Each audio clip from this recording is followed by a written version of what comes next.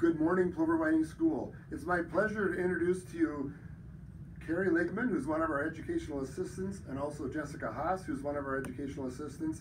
And you might wonder, why in the world are they dressed up like polar bears? Well, as it turns out, if you haven't heard yet, the Boston School Forest is doing some fundraising to replace the bridge across the pond at the Boston School Forest.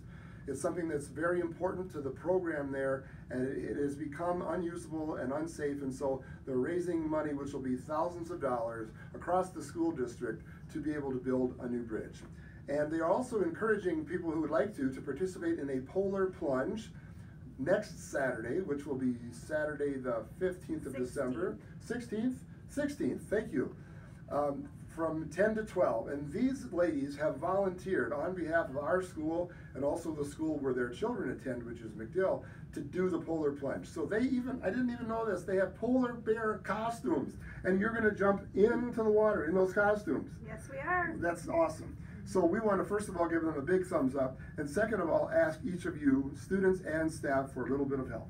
So this container is the container we will have outside the office for students to bring money in. It could be a couple dollars. It could be the change you find under your car seat as you get out of the car in the morning. It could be money you would like to contribute because the Boston School Forest is such an awesome place.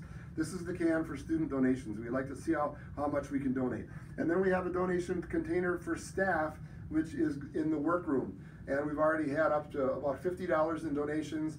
And if you might remember your email staff, I'm going to match or double the amount, equal to $1 per staff member. So if we get $64 in there, I'm going to put $64 more in there. If we get more than that, we'll have all the more. So again, boys and girls and staff, we want to encourage you to donate for this worthy cause, and a big thumbs up to Mrs. Ligman and Mrs. Haas for being willing to jump into that cold water in about a week and help support the Boston School Forest new bridge. Thank you very much.